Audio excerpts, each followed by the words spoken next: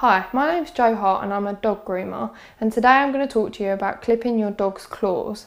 The first thing you need to do is make sure that they're comfortable. You need to really make sure that you're not going to scare them and that you're going to do it gradually so that they get used to it. So if you've got a rescue dog or even a puppy, you need to make sure that you do this gradually. We really don't want people kind of like pinning dogs to the ground or anything like that. That's not necessary. What you need to do is just be really gradual with the dog, okay? So the first thing you can do, just get a good set of nail clippers. Now, the size of the nail clippers will depend on the size of the dog. Obviously, if you've got a big dog, then you need to have some stronger nail clippers to make sure that they can get through the nails. If you've got a smaller dog, then you can obviously just use smaller nail clippers. Okay, now this dog has obviously seen the nail clippers before, so she probably won't react. But with a lot of dogs, they won't like the sound, okay? And they won't like the feel of the clippers touching their nails. So what you want to do, just wait until your dog is relaxed. Izzy, down. Good girl. And you can start off, just let the dog sniff the clippers so they're not scared by the clippers. Then you're going to make a bit of a sound near them, just like that. And as I said, this dog has seen them before, so she's not going to react. Good girl. If the dog does react, then you just need to do it a little bit more, okay? And just keep doing it until they really do calm down. Obviously, she's not panicking at all, so you're quite comfortable to progress to the next level, okay? Then what you can do is just stroke the dog with the clippers. Good girl, Izzy.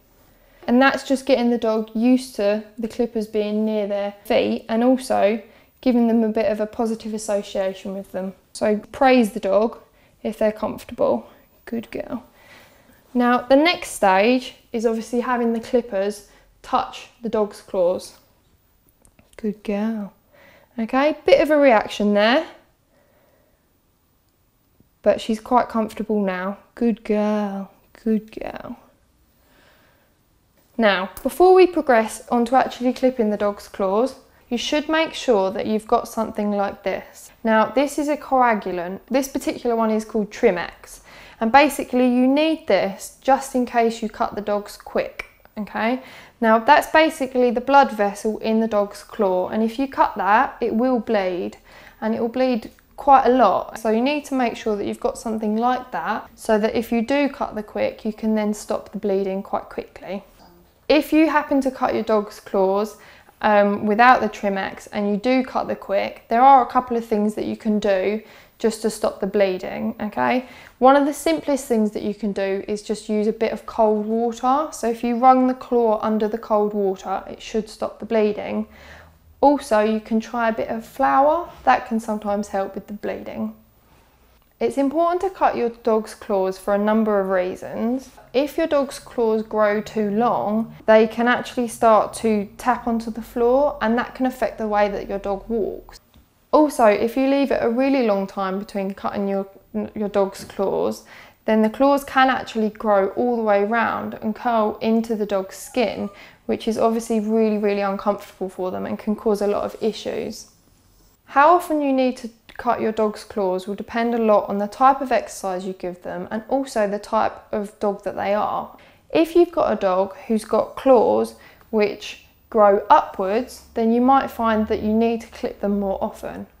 If you've got a dog that's claws grow quite close to the floor and you happen to walk them where there's a lot of concrete, then they will wear down a lot on their own, okay?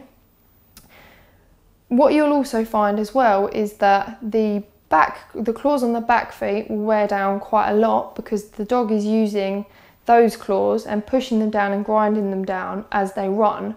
Whereas on the front, you'll find that they don't often grind them down quite so much. So you might find yourself having to clip those front claws, but not having to do anything to the back claws. Now, it's also important to make sure that you clip the dew claws. The dew claw is a claw which is up the dog's wrist slightly and onto the side, and it's on the inside of the leg. A lot of dogs actually have these removed before you've got them if you've got a puppy. So if your dog hasn't got any, then you obviously don't need to do anything. If they have got them, it's important to keep those claws kept really short, okay? because those claws don't get ground down as the dog moves. This is a good example of a dog whose claws have been left too long. So basically what you can see is that when the dog is standing, the claws are actually touching the floor. The back ones are a bit better because they will have been wearing themselves down as the dog is moving, but they're still too long.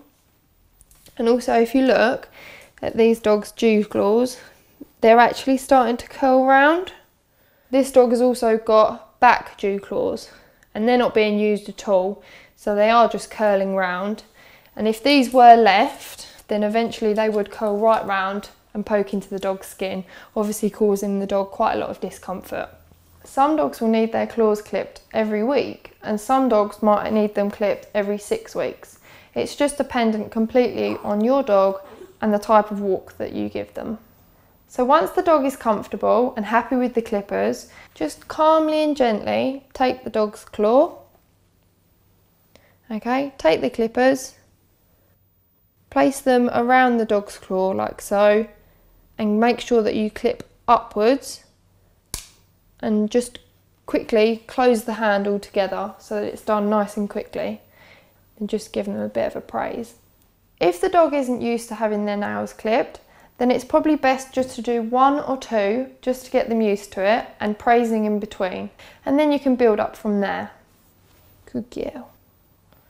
It's important to not clip the quick on the dog's claw, not only because obviously it will bleed, but also because when you cut that, it does cause the dog pain, okay?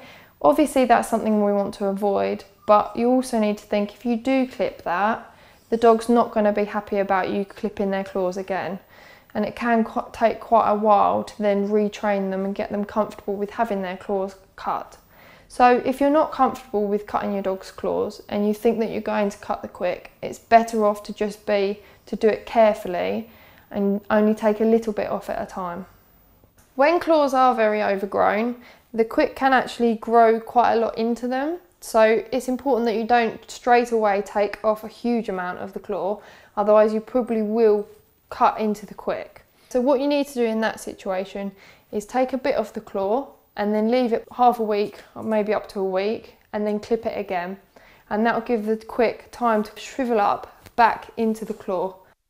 If you're really worried about clipping your dog's claws, the best thing to probably do is to pop them along to a dog groomer or to a vet who will be happy enough to just give them a quick clip for you.